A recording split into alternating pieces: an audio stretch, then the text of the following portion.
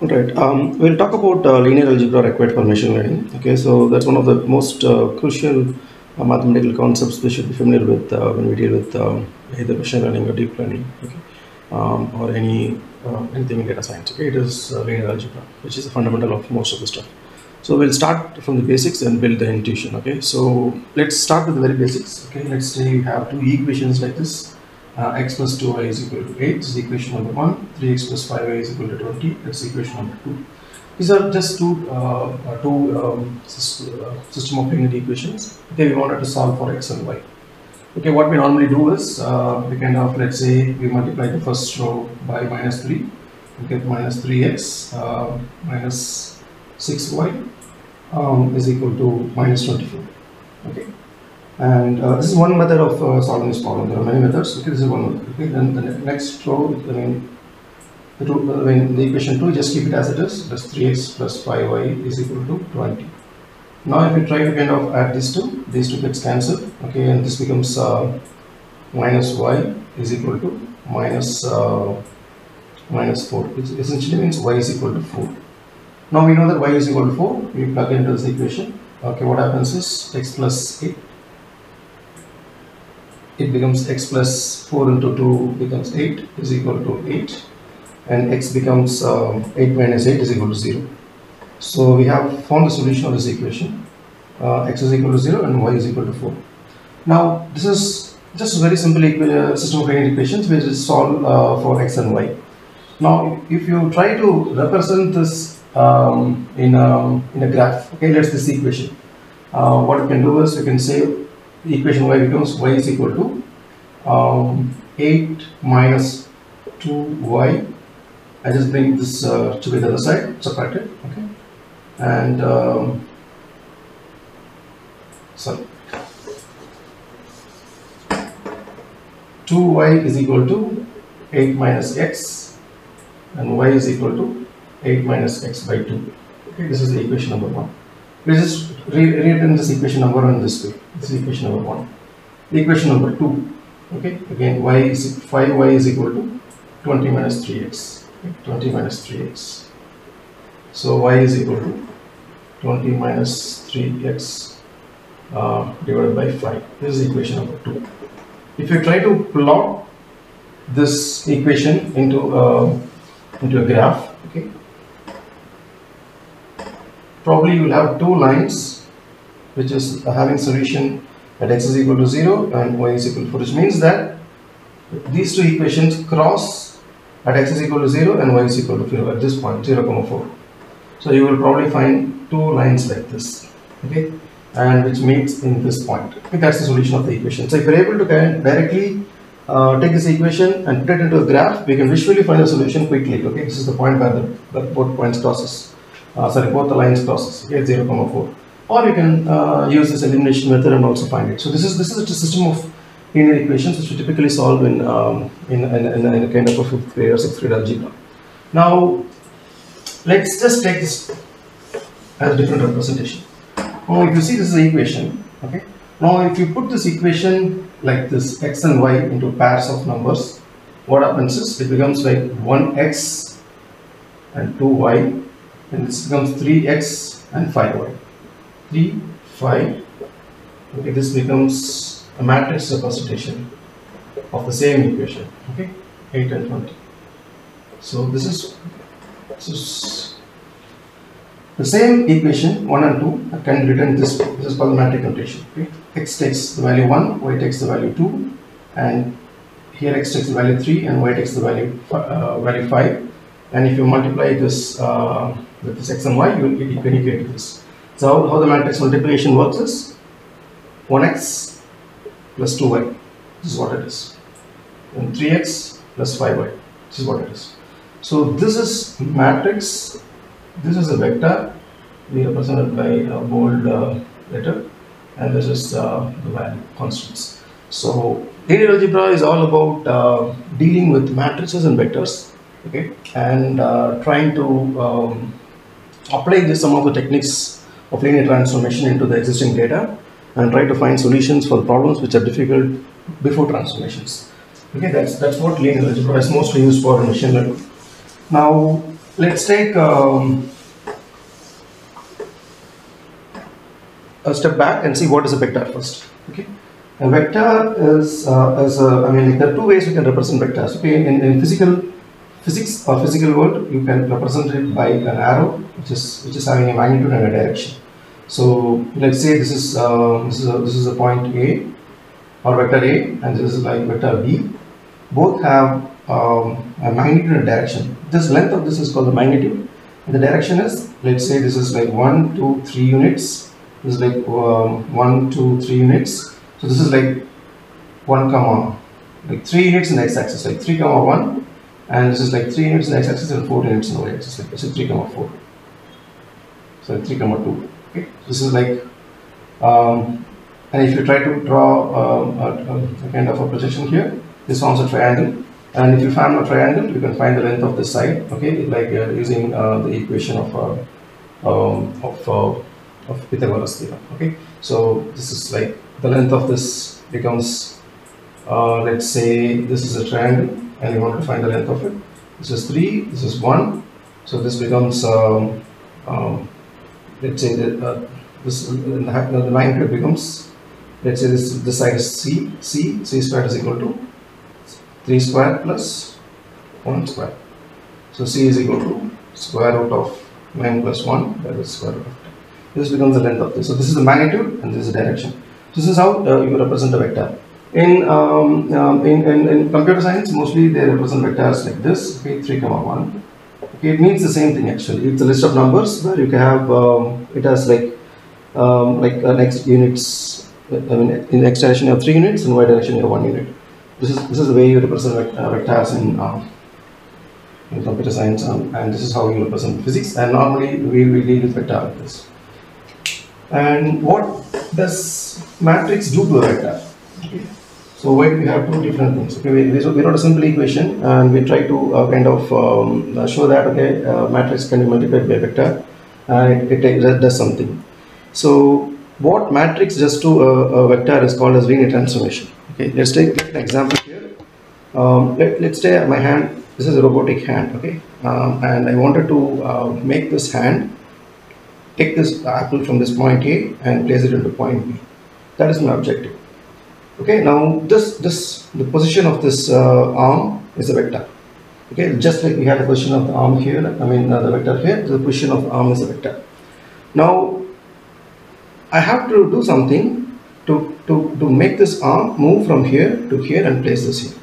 So this operations which I do on this vector is what we call it as matrix operations on the vector. So the matrix can either rotate or scale. Okay, what it really means is that I can take this apple from here, make a rotation like this and then scale like this, or I can make a very big rotation like this and directly place it like this. There are multiple ways I can reach this point B. Okay, either by different matrices. If I multiply this vector, I can do different operations. Like let's say I can move here, then here, and then come here. Okay, there are multiple ways I can reach here. If I and each operations applied on this vector of say length x and y, and it helps to make this hand move from here to here is called the matrix operations or linear transformations. So in short, matrix either scales a vector or rotates a vector. That's what it does. Now, why this is crucial in data sciences? When we deal with a lot of data, okay, let's say let's say we have a vector of house prices versus vector of the features of the houses, like say number of bedrooms, the location of the house, and things like that. We have a lot of coordinates like x and y. We have like it can be multidimensional. So when we wanted to do some operations on try to understand the data better, we may have to do some transformations to simplify or make dimensions smaller to make it more easy for us to understand. And matrix plays a major role in doing those transformations. Okay, that is why we deal with matrix vector transformations. So this is the fundamentals of matrix vector multiplication actually. Okay, and a linear transformation. So what else can we do with the matrix and a vector? Okay, what we can do is I'll give another example, which is called as dimensionality detection. or we can call it as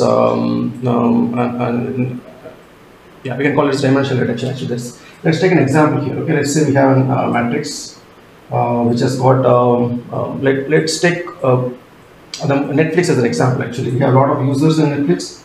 Let's say we have 2 users and we have 2 movies, movie 1 and movie 2.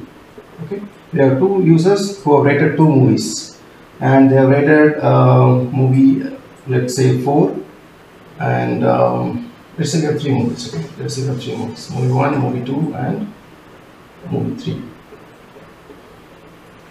They rated movie 1 as 4, movie 2 as 5. The user 2 hasn't watched the movie 1, he has watched the movie 2, he has rated 5, and he has rated the movie 3 as 4. So this is an example of a matrix which in real world, okay, you will have a lot of users and a lot of movies, maybe millions of users and thousands of movies, okay, and you're able to kind of have data for all of the users and the corresponding ratings that given to the movies. Now the question is, can I recommend some movies which is similar to, to a user 2 based upon their ratings by understanding the ratings of other users as well. So I'm trying to find out, okay, similarities between users. Okay, if I'm able to find similarities between users, I can probably make an intuition that if user 1 and 2 share similar taste, they probably might like similar movies. So we're trying to make this, make use of this matrix information and trying to recommend a movie based upon other users' ratings. Okay, because we cannot expect every user to kind of watch all the movies and rate everything. That's next to impossible. So we wanted to make use of the information available from the existing users' rating and try to recommend movies for others. Okay, and in that way we will be able to find kind of not randomly recommend something, but understand the preferences based upon the pattern of numbers and try to recommend it. This is called the matrix completion problem, and also it helps to kind of reduce the dimensions to really, if you wanted to make computations on top of it, because if it is very large, like millions of rows of users and thousands of movies, and it becomes a very large matrix, and even for the greatest computers it makes it difficult to compute. So we use dimensional reductions to reduce the size of the matrix as well. So just give an intuition. Okay, so you see, look at here. Okay, look here. The user 2 has rated the movie 2 as 5. The user 1 also rated the movie 2 as 5. So which means that they both like the movie. And the user 1 has rated this movie 1 as 4. Okay, and user 2 has rated the movie 3 as 4. So if you really want to kind of ask the question, okay, what is the next movie I can recommend for this user 1?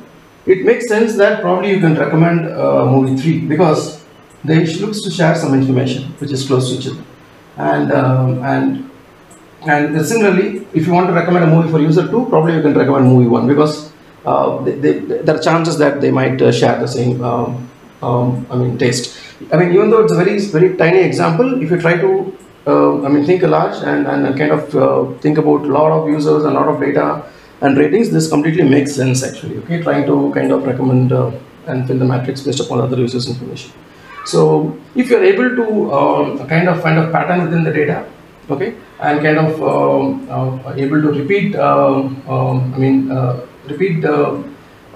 find the values of the one row or a column using existing rows, that defines the rank of the matrix. For example, if you have a matrix like this, actually, like 1 1 1 2 2 2 3 3 3, the rank of the matrix is 1, because you see a pattern here. Okay, if you increment 1, if you just add 1 with this number, I can get this number.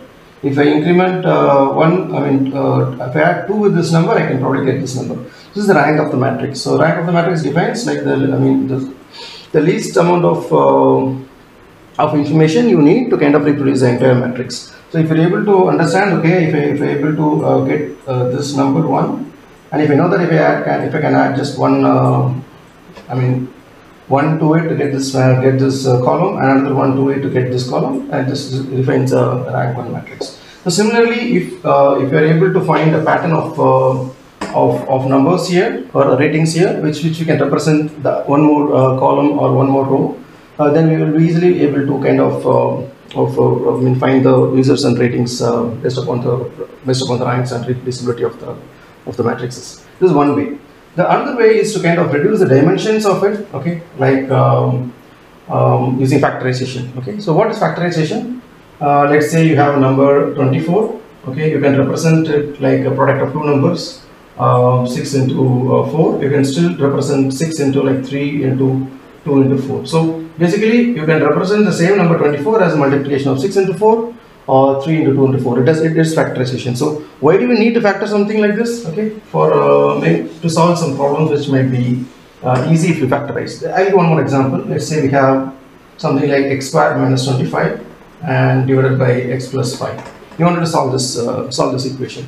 So if you factor this x squared minus 25, you can probably write it as x squared minus 5 squared by x plus 5.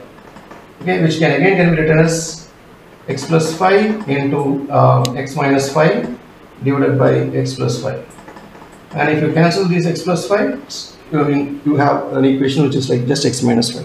So this is an example of factorization. Okay, you are able to kind of make a complex equation into simpler, into a simpler one by just rearranging stuff and making things simple for us to compute. That is what is called factorization.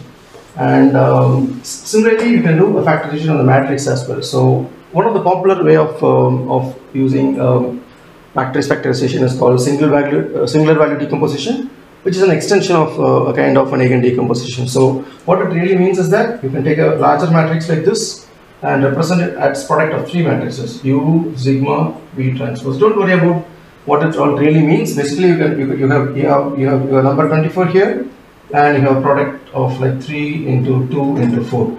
So you are able to kind of represent this number into three different factors. Using simple multiplication. Similarly, we are able to break this entire matrix into three different matrices. Okay. So when you do this, there is some benefit to it actually. Okay. What happens is you will be able to break down this matrix and like a large matrix. Let's assume that we fill this using some matrix completion and we recommend and fill this values. Now you can, instead of representing this entire matrix as a whole large set, you can probably break it into smaller matrices using three different breaks, like matrix 1, matrix 2 and matrix 3. Okay, that is what is U, sigma, V transpose. So the one in the center, okay, talks about a diagonal matrix, like it is called sigma 1, sigma 2, sigma 3. If it is nothing but a square root of the eigenvalue and the eigenvectors. I'll tell what eigenvalue and eigenvector means, but just keep in mind this denotes like the way to kind of extract meaningful information in the descending order. Okay, the first singular value talks about the maximum information you can extract from this, and the second singular value talks about the next best information you can extract from this. And if you're able to kind of break it down into kind of simple singular values, instead of having the entire matrix, you will be able to reconstruct the original matrix using three smaller matrices. So this helps to save computation time, save space, and also reduce redundant features which are not very useful. Okay, and you can make this more intuitive and meaningful. Okay. So this is how you can represent this matrix. If you put it into a calculator or like an application in online or through kind of applications like Wolfram, you can do or in Python. If you ask to compute the SPD of any matrix, it will probably give you this. Okay, and there is nothing. We don't have to get into the details of how the computations are made because we have programs to do it. But get the intuition. Okay, we just are trying to break larger stuff into smaller stuff. Okay. Now, while we do this, we kind of, let's say we have three singular values and the fourth singular value is 0 and fifth singular value is 0, which means that we are trying to make a lot of this sparse columns and rows which are not adding any value and setting it out to zeros. We are just eliminating some of the information. And another way to intuitively understand what this breakup is, we would be able to extract the latent features of this large matrix. Let's say we have users and the movies. Okay, in this probably can give you a matrix which talks about user to movie preferences. Okay, sorry, not user to movie preferences, user to genre, movie genre, and this is genre, and this is genre to movie. Okay, so we are trying to kind of find a relationship or latent information which could probably tell this user likes this movie 1, which is probably talking about kind of action and romantic movies. So I mean, we can give some meaningful representation of user to genre preferences.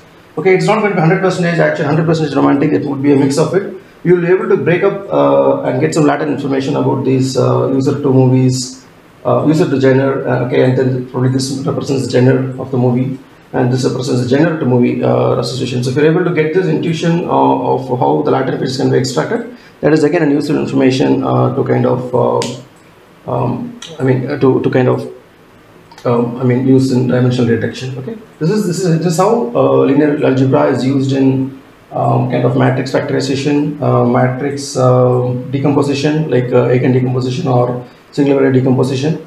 Okay, and this is how matrix is used for linear transformation. So I'll give one more example of linear transformation. Okay, so that will make sense. I'll take an example out here.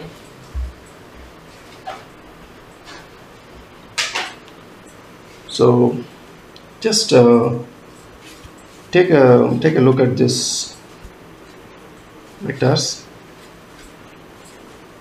Okay, you'll find two vectors here. Okay, you'll find two vectors here, one pointing in this direction, one pointing in this direction.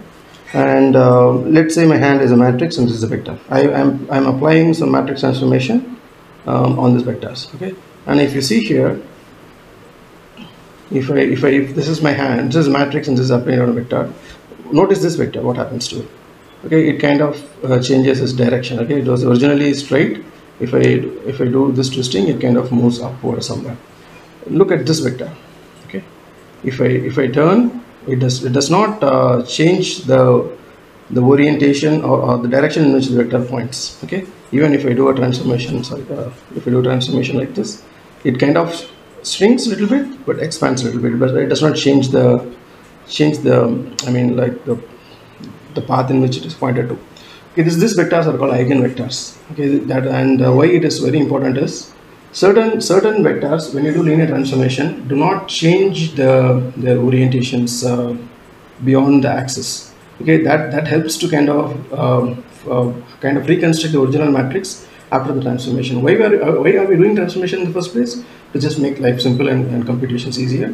But after doing transformations, if there are some vectors which are like kind of retaining the original structure of the vector as much as possible, those are golden vectors, right? Those golden vectors are called eigenvectors, and the value by which it kind of retains, the proportion by which it retains the original information after scaling is called the eigenvalue. For example, if I rotate, if I apply this transformation, this vector is kind of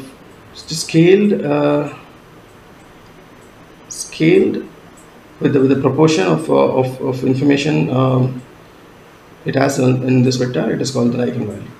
Okay, and this is an eigenvector, and in this case, this kind of completely transforms this original location, right? It kind of moves somewhere. Okay, let me put it this way. Okay, let's see. Let's say this is a matrix. It moves somewhere. So this is what is called a matrix. Eigenvalues and eigenvectors, and those are very useful to trying to reconstruct the original matrix back after transformations. So again, to kind of get into the understanding of transformations, think about log transformations. Why do you do log transformations? If it's a large multiplication, if you transform into log, it becomes probably additions. Additions are probably easier than to multiply. If you do a Fourier transformation, let's say a complex wave in the time spectrum, you can convert it into a frequency spectrum, a frequency domain. That makes it easier for us to kind of understand and analyze. So all transformations are kind of made to make our life simple and make our computations easier. So linear algebra talks about how to apply these linear transformations to the existing data and make our lives simple by making it easy to compute and easy to store. Okay, thank you.